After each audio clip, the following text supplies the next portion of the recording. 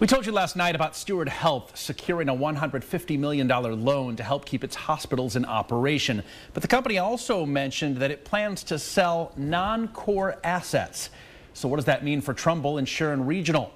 Matt Stone talked to some health system experts to find out. Everything is kind of up in the air. There are a lot of questions that do need to be answered. Madeline Ashley is a writer for Becker Healthcare and has been following Steward's financial woes.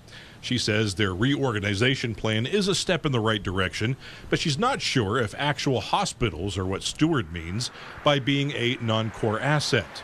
Steward has referred to their doctors and staff as its primary asset in the past.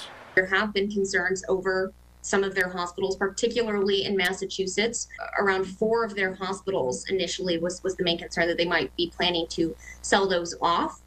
So I wouldn't rule anything off the table.